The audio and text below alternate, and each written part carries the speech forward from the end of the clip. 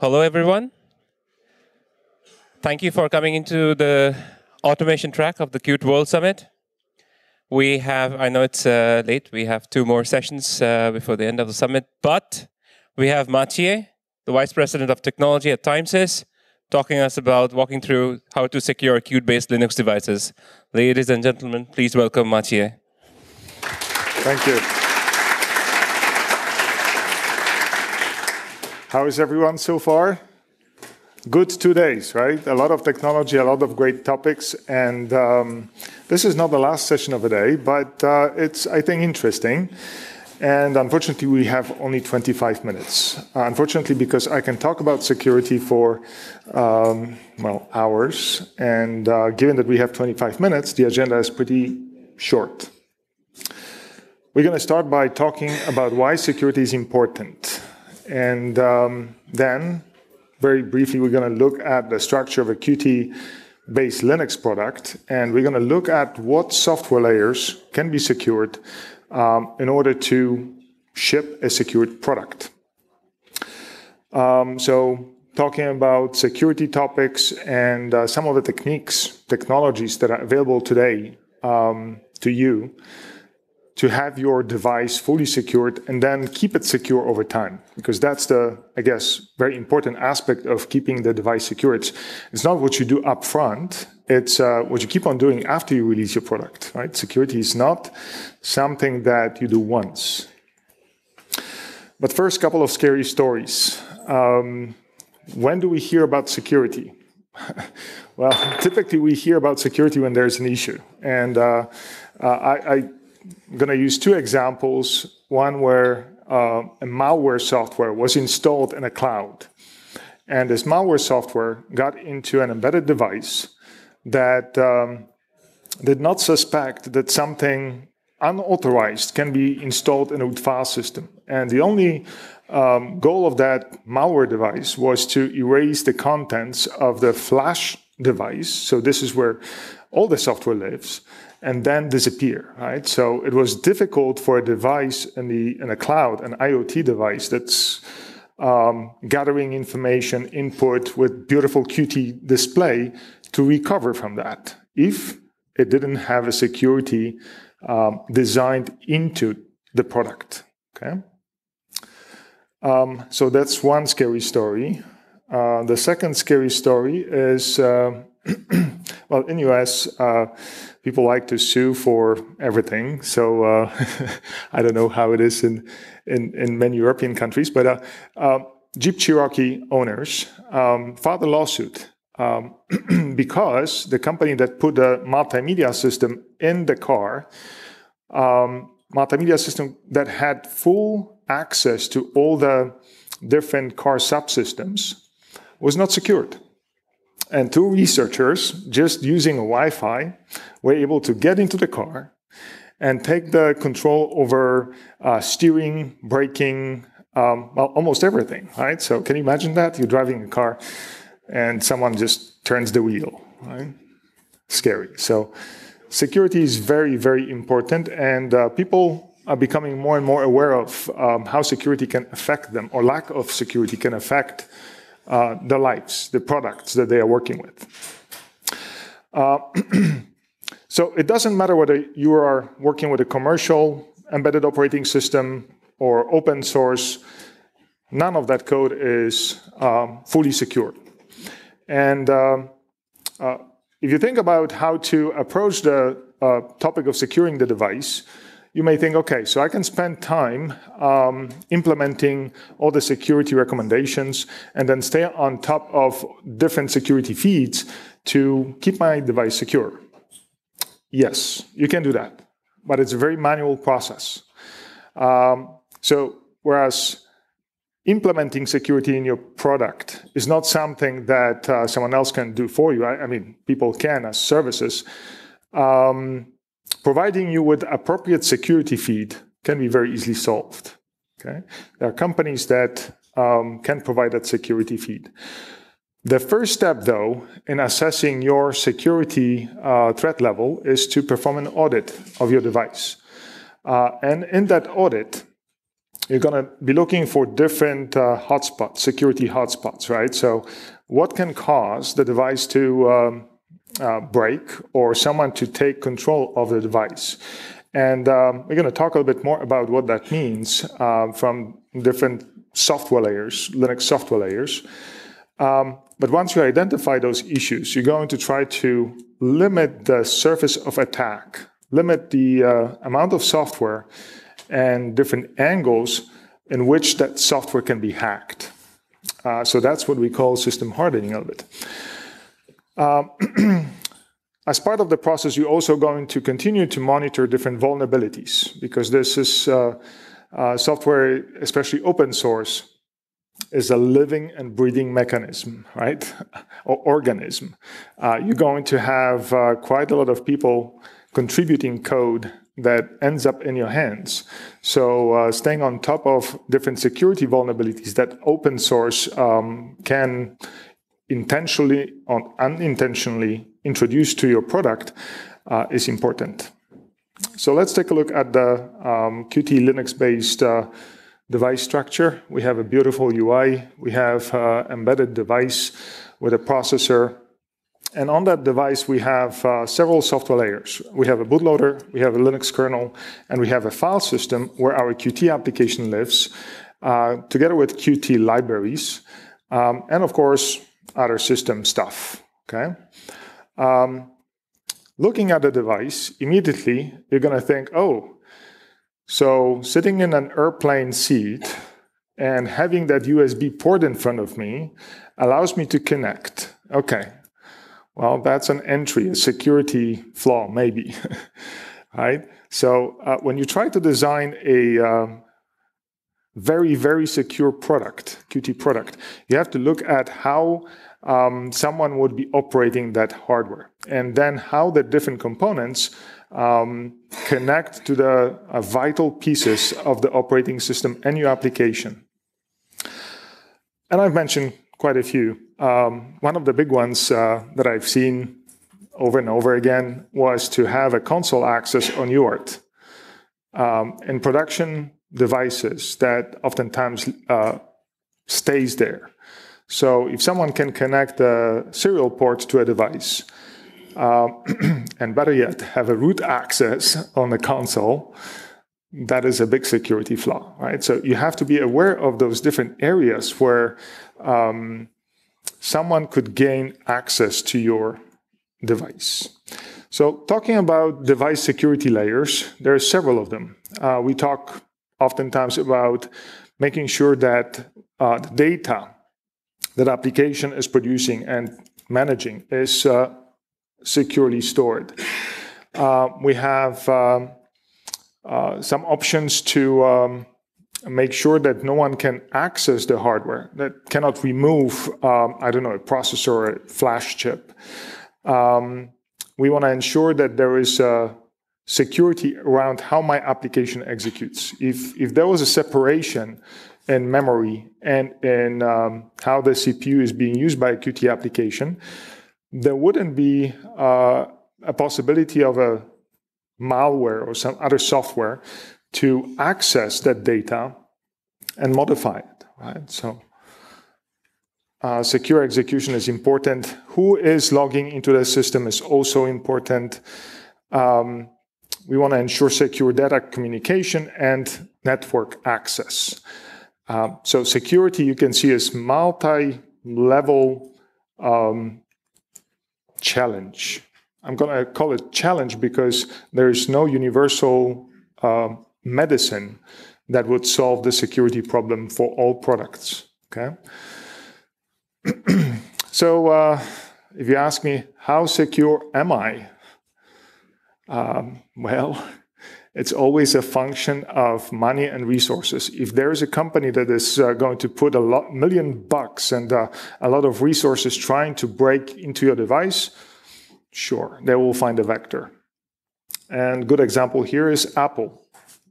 So many developers, so many engineers spend so much time working on proprietary operating system that was locking it down. And one of the initial problems, limitations was that it was running on selected networks, right? But very quickly, there was a group of engineers that thought, well, I want to run it on another network, and they broke in. So it's always a function of how much time and how many resources are put in the hacking effort. Now, that's why what's important is to pay a lot of attention to the upfront design of the entire system, building in different security measures, but that's step one. But also then to introduce to your product, to the way the product is maintained, a special process where you keep the product secure. Okay. We'll talk about it a little bit more. So step one, let's assess how unsecure our software is. And here we're going to ask quite a few questions, right? We're going to be asking questions: how do we protect against unauthorized access? How do you lock down software? How do you securely code your Qt application? If there's IP or different algorithms, how do I protect those algorithms from leaving my device? A good example I can give you is payment terminal. When you introduce the credit card into that payment terminal and you don't have a trusted access to the data that was read from the strip on the back of the card or from the chip, well, that's a security issue, right? Because someone can, using another bot application, collect all that data.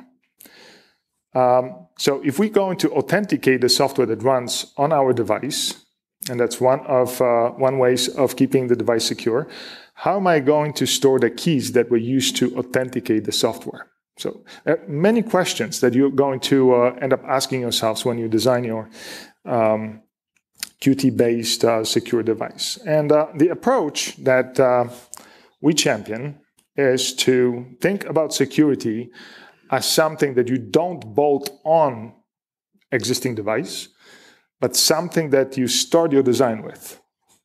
Okay? If you know that your device needs to be secure and stay secure over time, you want to engineer your product with security in mind. How do you go about this? First, you guys are going to start with a reference board from a board vendor, an XP or some other board vendor. And it comes with reference software. That reference software is going to already have certain mechanisms that will allow you to implement security or experience security on a reference board. So it will allow you to understand what are the different mechanisms available to you from Linux and from the hardware itself that can help you keep your device secure. Okay? So that's step one. Step two is when you start to reflect your requirements in your own custom design. Okay? So we're talking about all software layers in your design, starting with a bootloader, starting with how you think about the software and its functionality. If you want to have a fallback mechanism, very useful in a secured device, because if you're sending an update over the air to a device and the update fails to flash correctly into the device, well, if there is no rescue partition on the device is host, right? So oftentimes you end up creating multiple partitions, recovery partitions, fallback partitions, but that's something that you start your design with. And that's a strong requirement that we see amongst our customers that want to design secure devices. When it comes to applications and execution in a trusted way, ARM architecture comes to rescue, or not rescue, but help. They implemented trust zones directly in the hardware that allow you to separate the trusted execution environment from untrusted execution environment.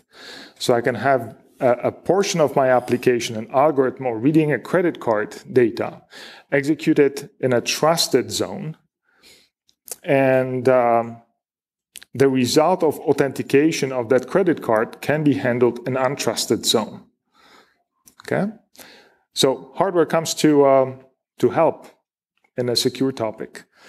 So at this point, we have a device with different secure measures, secure boot.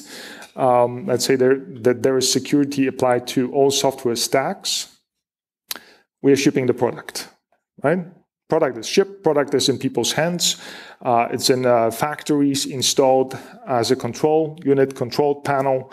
And that's not over. As I mentioned earlier, staying on top of security is as important, if not more important, than the initial implementation of security. Because over time, the number of attack vectors onto your device is going to grow.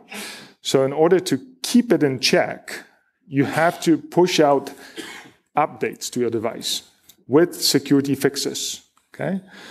Many of our customers end up having either part of the engineering team or there is a dedicated security team handle that. And what they do is they simply receive a security feed with all the vulnerability information, and they decide, okay, this is something that's important to my device, this is not.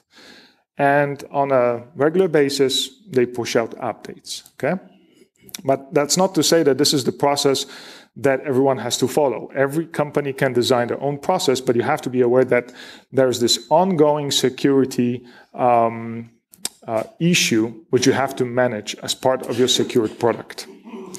Okay, so talking about device security a bit more, we have to start with booting the device, and booting the device by authenticating the software. I want to make sure that what I boot on my device really came from me, and that someone did not inject their own software, right? That would steal the data. So secure boot helps with authentication of different software layers. And of course, for the root file system, there's also a possibility of hiding the content. So encryption can come into play. Then we can ensure secure communication and trusted application execution with a trusted execution environment supported by trust zones from ARM. Okay, let's continue. So talking about security. Physical security is easy, I think, because you can decide which components to disable, what not to use, which ports to hide. You can have your own types of connectors, which if a hacker doesn't have the same exact port that you're using on your device, they're not going to connect. But hardware oftentimes provides the tamper detection, which would erase as part of the process the contents of the memory when the power is disconnected. Okay. So hardware comes with help. Now, talking about authentication, I wanted to put in front of you this slide because I don't know if nomenclature that I'm going to use in the next slide is obvious to everyone. Hash functions are commonly used as a way to uniquely identify a file or a piece of code, right? So how do we get to a hash file? Typically, there's a key involved in that combined with the original file would generate a hash file. So those keys, we have two types of keys. We have symmetric keys and asymmetric keys. What's the difference? Asymmetric keys means that in a process, we're going to use two different keys, okay? Symmetric keys means that you can use the same key for the operation. So authentication uses asymmetric keys, encryption uses symmetric keys. So I'm going to start with authentication. I'm going to talk about it around secure boot. So in case of secure boot, we have a bootloader. But this is all on a host PC, right? So on a host PC, what you would do is you would prepare the bootloader by computing the hash, using your private key to generate a signature.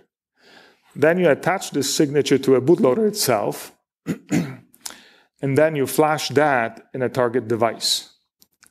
In a target device, you're also going to have a corresponding public key, okay?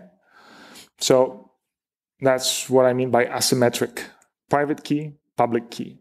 Boot ROM, we're going to assume that is secure. Okay, that's something that semiconductor vendor can help with. Okay, so I have boot ROM loading the bootloader, computes the hash in the process, and then uses the signature. Boot ROM is going to use the signature to unsign it with a public key, and I'm going to get a decrypted hash. If those two hashes match, okay, authenticate it. So the software can run, right? And what's nice about this and the hardware support for it is that this public key oftentimes is stored directly on the hardware and the fuses are blown. So what does it mean? It means that once you blow the fuses, no one else can store any other public key in the device. Okay? So only the software authenticated with that private key can ever run on that device. So that has good and bad sides, right? Bad sides if we are doing that to a development system. Good sides if we are doing that to a production system. But that brings another challenge. How do we manage those private keys? Right? Where do we keep them? How do we ensure the security of private keys? So you can see that this is a multi-layered challenge, but this storing the keys in the hardware is supported by a growing number of CPUs. From almost all vendors that I know of, Secure Boot is supported. Now, booting is one step. Now we have to expand this to all software layers. We talked about bootloader. What about Linux kernel? What about root file system? Well, that continues. You create a chain of trust with a root key of trust stored directly in the hardware. Okay, so your application, by the time it runs, you're going to know that it came from this authenticated root file system. And if you want to either, take it to the next step, you can use cryptography. You can encrypt the contents of the root file system. You can encrypt the contents of what your application produces. And that's definitely one of the commonly used security measures employed by our customers. In Linux, you're going to have quite a few available options. There's a DM verify if you have a read-only file system. You have DM encrypt if your application is supposed to write data to the root file system, right?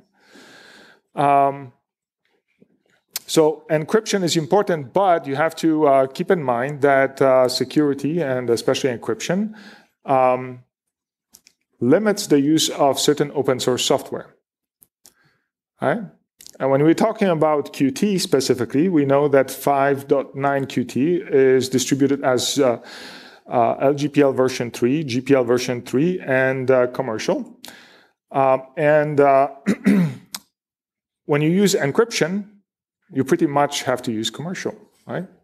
And that's actually a good thing because that's going to keep your device even more secure. Okay, I'm flagged here that I have 2 minutes, so I'm going to accelerate a little bit, and I'm going to skip next 2 slides. And I wanted to very quickly talk to you about the trusted execution environment that's supported by ARM. Trusted execution environment runs alongside of the rich operating systems such as Linux or Android, and it provides the isolation environment where parts of your application can execute in the controlled manner. They have dedicated access to a CPU to also cache lines as well as memory. There is no way that an untrusted application can access memory that is used by trusted application.